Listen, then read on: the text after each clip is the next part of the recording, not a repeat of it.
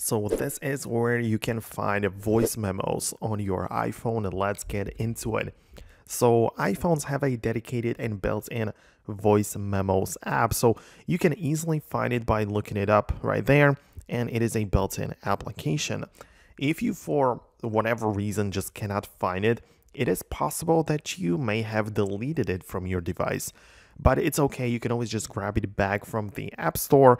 You can literally just search for the voice memos and it will be available to be downloaded again. It's from Apple, so there is no big deal. It's not a big deal if you delete it from your phone. Keep in mind that there are more apps where you can save or which you can use to record voice memos, and third-party apps might work just as fine. And now it will depend on which app you will use, because if you use the built-in app to record your voice, then the recording will be saved inside of that app. But if you use a third-party app, then it will be naturally saved in that application. So this is what you need to know about it. But also, it is possible that you have used the built-in app or any kind of voice recorder, and then you have exported that recording and saved it somewhere else.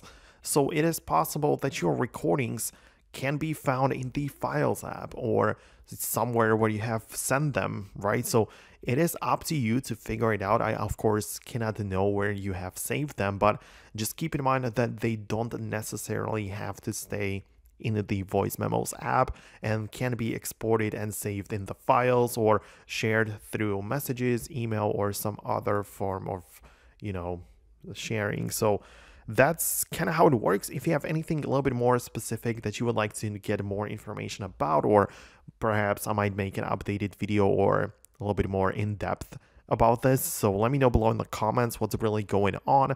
But for now, that's it. Hit the thumbs up on the video if you liked it and found it helpful, and for more content, stay tuned and subscribe so you never miss videos like these. Thanks a lot for watching, and I'll catch you in the next one.